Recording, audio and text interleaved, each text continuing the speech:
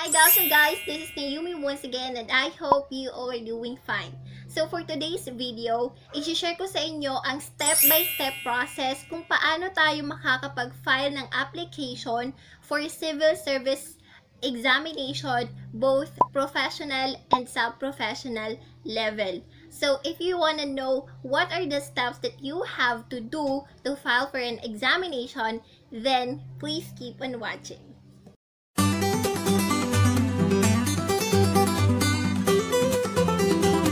So guys, before tayo mag-start, gusto ko lang i-remind kayo na ang proseso po ng pag-a-apply for professional level career service eligibility at sub-professional level ay parehas lamang po. So, yung mga sasabihin kong steps ay base po sa sarili kong experience. So, yung una kong ginawa is nag-download ako sa Google ng Civil Service Examination Form at pinaprint ko po yun. So, ang ginawa ko, after ko i-print yung application form na yon, normally pinaprint ko sa long band paper. Fill outan ko na yung mga information na hinihingi like complete name, address, telephone number, email address, at marami pa pong iba. Pero hindi ko naman ina-advise na mag-download kayo ng civil service form na to. Bakit? Kasi pag pumunta ka sa civil service regional office, meron din naman silang sariling form doon na for free lang din naman.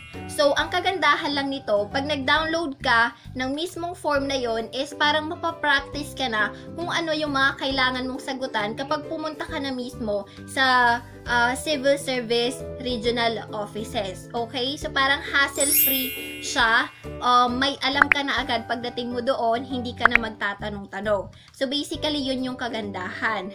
So, siguro, tatanungin mo, bakit naglagay pa sila ng downloadable na application form kung in the end, hindi lang din naman magagamit kasi meron din naman pala silang libreng application form doon. So guys, feeling ko, kaya nila ginawa yon is para nga aware tayo kung ano-ano yung mga details na kailangan nating ilagay doon. At saka, sa likod kasi ng application form na yon, kasi back-to-back siya guys, is meron doon qualifications o kung pasok ka ba para mag-take ng examination na yon. Okay? So, normally guys, ina-advise ko kayo na i-follow nyo yung page ng Civil Service Commission. Kasi dun talaga nakalagay yung mga step-by-step process na gagawin natin. Okay? So, ayun na nga, kapag ka na-fill outan mo na yung form na yon, is pwede ka nang pumunta sa civil service regional offices. Okay? Pero make sure mo lang na within the date ka nung nasabi nilang time frame para mag-apply ng mag-apply for examination. Okay? So, yung Civil Service Commission is open sila Monday to Friday, 8 a.m. to 5 p.m. at wala po silang lunch break or noon break. Okay? So, tuloy-tuloy yun. Okay? So, basically, yung kailangan mong gawin or mga kailangan mong dalhin pag mag-a-apply ka is kailangan mong mag-prepare ng 4 pieces na valid ID, passport size siya guys. So, kung pupunta ka sa mga photo booth, mga ganyan, sabihin mo lang sa kanila na magpapapicture ka ng sa Civil Service Commission at alam na nila yung gagawin nila. So, kailangan pag magpapapicture ka is kita yung left and right ears mo. Hindi ka naka-eyeglasses or nakasalamin.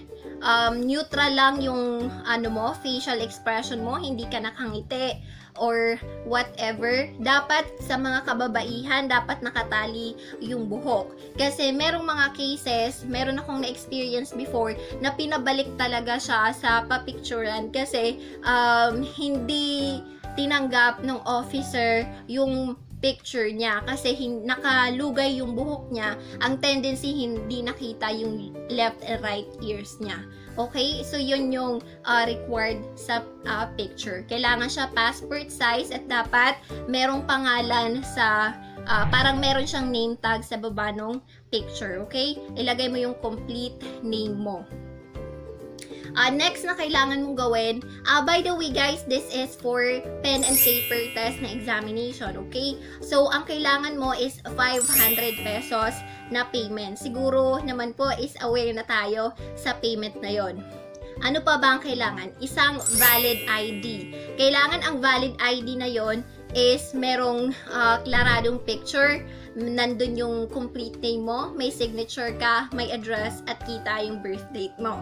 So, ang tanong, paano kung estudyante ka pa lang at wala kang valid ID? So, actually, pwede mong gamitin yung school ID mo provided na meron kang dalang NSO or birth certificate. So, para sa birth certificate, kailangan mong i-photocopy yon, okay? Pati na rin pala yung ID mo, kailangan mo rin siyang ipa-photocopy ng 1 piece lang or isang piraso lang, okay? So, basically, yun lang naman yung mga kailangan mo. So, diba, pumunta ka na sa Civil Service Commission Regional Office. Magtanong ka doon. Sabihin mo, magfa-file po for examination. So, meron doon actually, meron silang room doon kung saan ilalagay yung kung saan nakalagay yung mga application form. So, ang gawin mo, magdala ka na rin ng sarili mong ballpen kasi hindi sila magpo-provide ng ballpen, okay? Then, after nun, kumuha ka na ng application form, fill outan mo yon, make sure na lahat ay nailagay mo ng tama, okay? Kailangan, bold letters para sure na kitang-kita talaga. Okay? So, after mo ma-fill outan yun, punta ka lang sa officer na nagbabantay, then, i-check nila yon. I-double check nila yung information na nailagay mo. Kapag may na-neglect ka, may mali kang nailagay, ipapaayos nila sa'yo yon. Okay? So, okay lang naman magkaroon ng erasure sa part na yon. Pero, syempre, mas okay pa rin kung pulido yung sulat natin.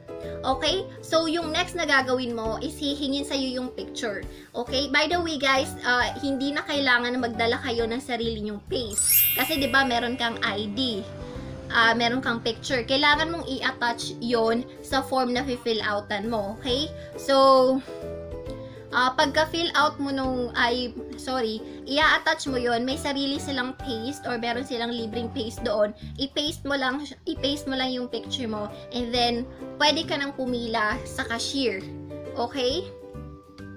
So, by the way, pagdating sa cashier, hihingin nga sa'yo yung 500 pesos na bayad mo. Then, after nun, bibigyan ka nila ng official receipt. So, make sure ng official receipt mo na yon is hindi mo wawalain, okay? Tapos, meron din silang ibibigay sa'yo na stub na naka-indicate doon yung mga reminder sa'yo kapag magtitake ng exam. Okay, so guys, basically, yun lang naman ang mga steps na kailangan nating gawin. Sobrang dali lang naman. Pero ang tip ko sa'yo, para ma-assign ka sa mas malapit na school sa'yo or mas malapit na testing venue sa lugar mo, is agahan mo yung pag-file ng exam. Halimbawa, for March 2021 na exam. For example lang ang filing date natin nag-start ng December 19. So, December 19, pwede ka na mag-file nun. Pero remind ko lang sa'yo na pagdating ng December 19, sobrang daming tao niyan, okay? Pag sobrang daming tao, siguro aabutin ng kalahating araw bago ka matapos. So, ang advice ko sa'yo, mga the following day, saka ka na mag-apply kasi medyo konti na yung tao niyan. At chances na sa pinakamalapit na testing venue kanila ilagay.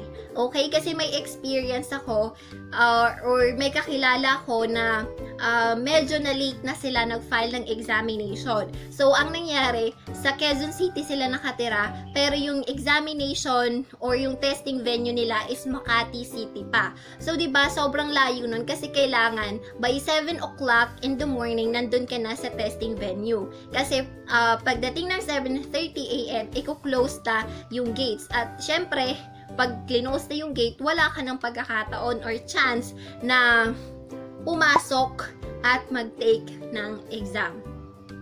Okay? So, yun lang naman guys. Just a recap lang.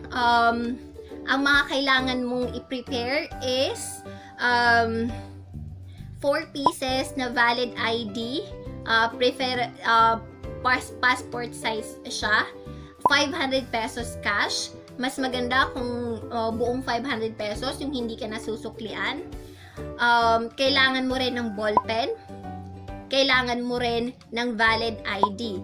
So, yung valid ID, pwede siyang any government issued IDs like SSS, Pag-ibig, PhilHealth, Postal ID, Barangay ID, passport, NBI, lahat ng IDs na nabanggit ko or ini-issue ng government is pwede mong ibigay.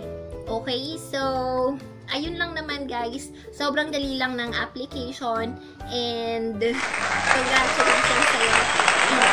Sana may natutunan ka at ma-follow mo yung steps na mga ginawa ko. Okay? So, yeah. Once again, this is me, Naomi C, wishing you and hoping for best results for you. Okay? Thank you so much. Bye now.